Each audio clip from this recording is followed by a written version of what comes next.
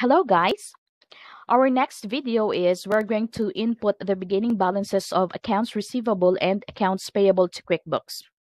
There are two ways to input those transactions. The first way is we're going to use the Create Invoices icon for accounts receivable or the Enter Bills icon for accounts payable if we only have a few transactions to input. But if we have a long list of opening balances, then it's better if we use the Batch Enter Transactions feature in QuickBooks. This is my accounts receivable. It's actually a very long list.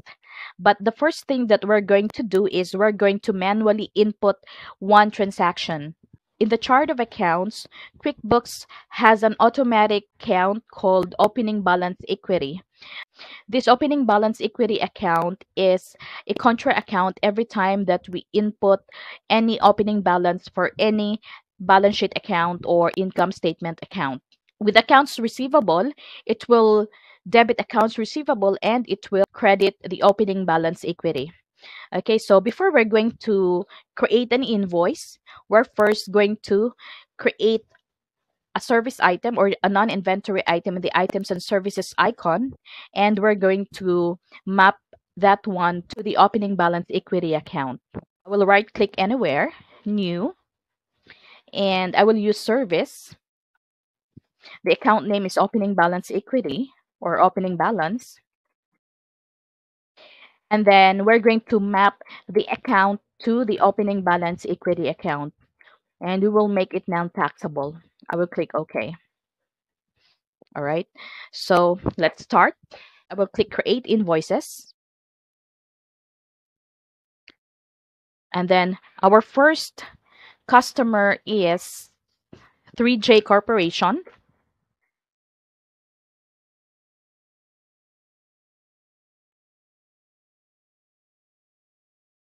The date is August 5 and the invoice number. We can disregard the other information.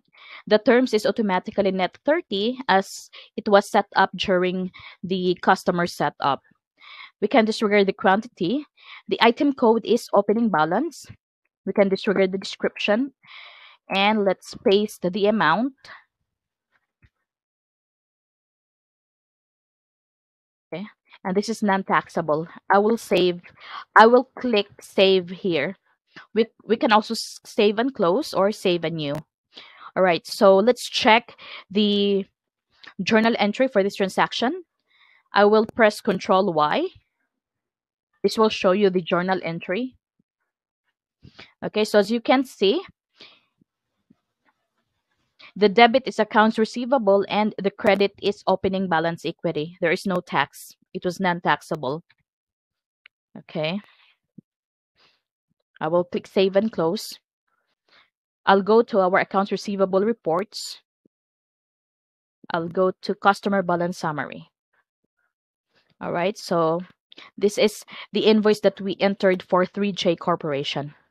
All right, so let's try the batch enter transactions method in QuickBooks.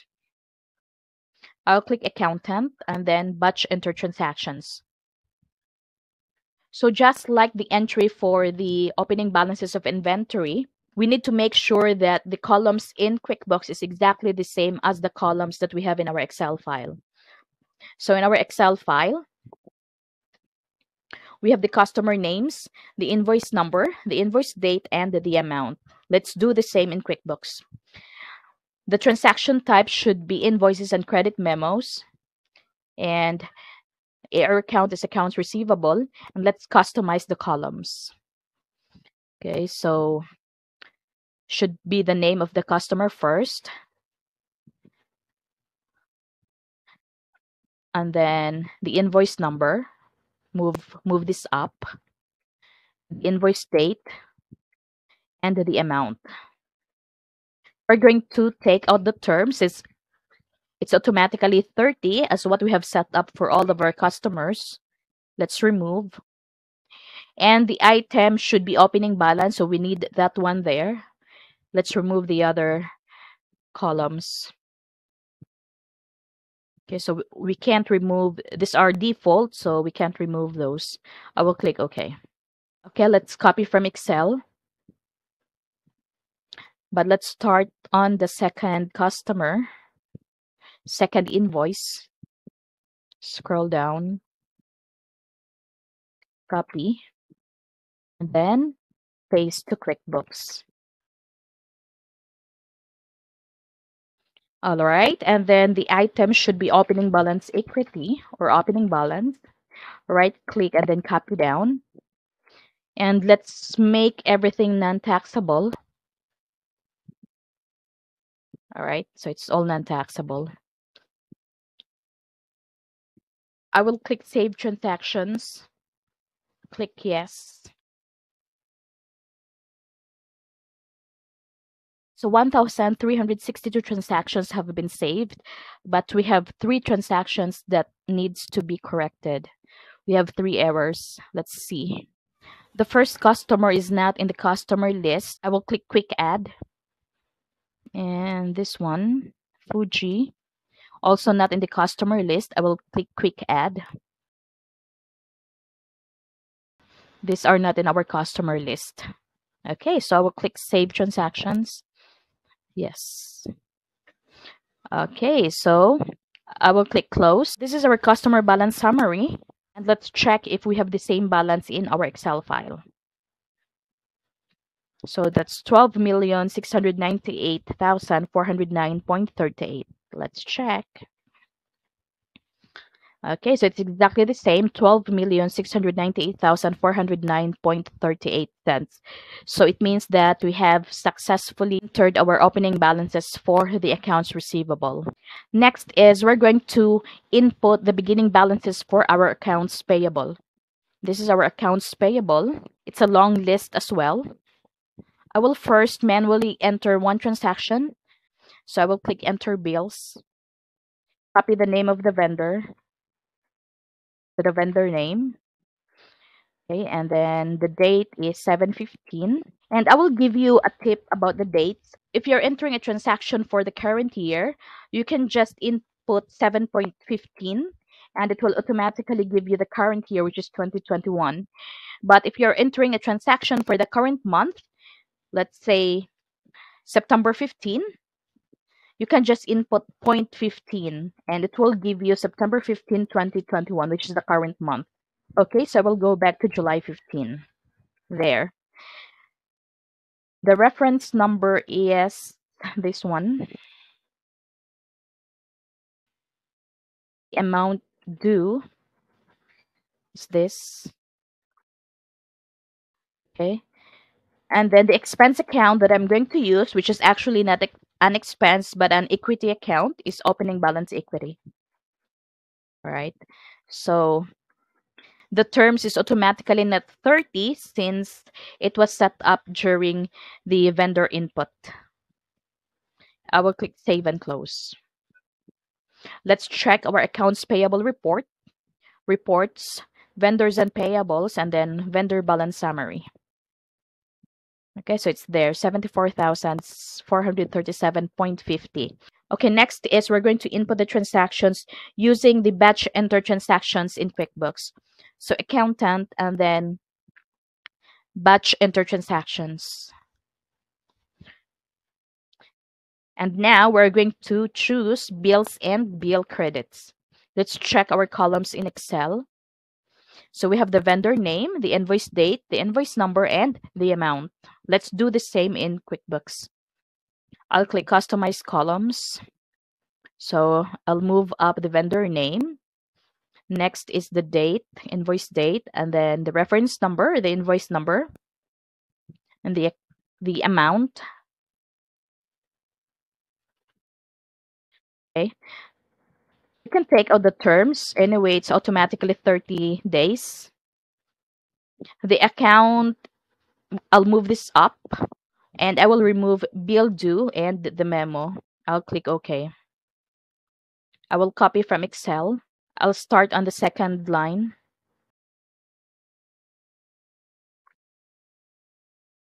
I'll click Paste. We have a warning. Another bill credit already has number 588-136-1166, but we can just keep the number. I'll click OK. All right. So it's there. And then the account is opening balance equity. Copy down. All right. I will click Save Transactions and let's check if we have errors. Click Yes. We have 118 transactions that has been saved, but we have 34 transactions that needs to be corrected. So we have errors. I will click OK. To fix the error, I will use the reference number to search in the Excel file since we don't have the vendor name. Okay, find all. All right, so the transaction belongs to CRL. I will copy this and paste to QuickBooks and let's check. Okay, so the name is already in the customer list. So that's the reason why it was not accepted in the batch enter transactions. So we'll just add this and I will add V so that it will be different from the customer name. Quick add. And the second transaction also belongs to CRL. Okay, I will do the other transactions.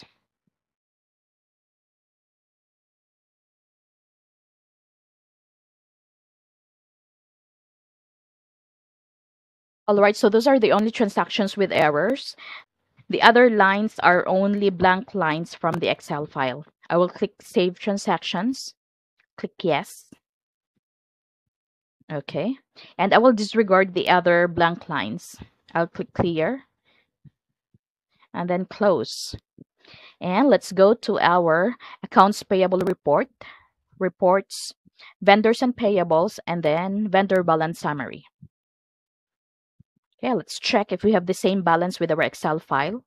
So the total balance is 4,242,432.82 cents. Let's check our Excel file.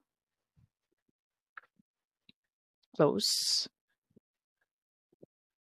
Okay, so 4,242,432.82 cents. So it's exactly the same.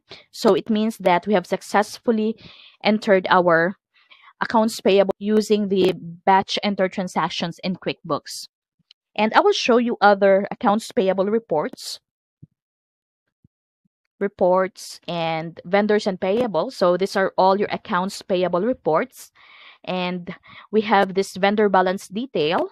This report will show you all the individual invoices of the vendor, regardless if it's already paid or unpaid. And this report will also give you the payment details for each invoice.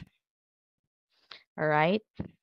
And then let's go to our aging report, vendors and payables, and accounts payable aging detail. All right, so these are our current invoices. The next batch is 1 to 30 days overdue. All right, and then 31 to 60 days, 61 to 90 days, and so on. Okay, and let's go to our accounts receivable report. So that's in reports,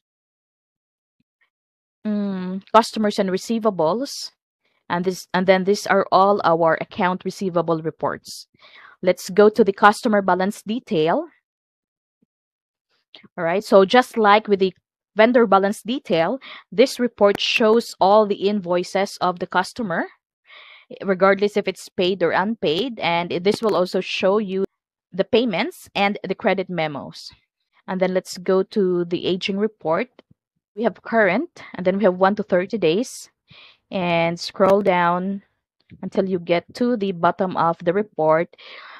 We have the 31 to 60 days, and then the 90 days and above.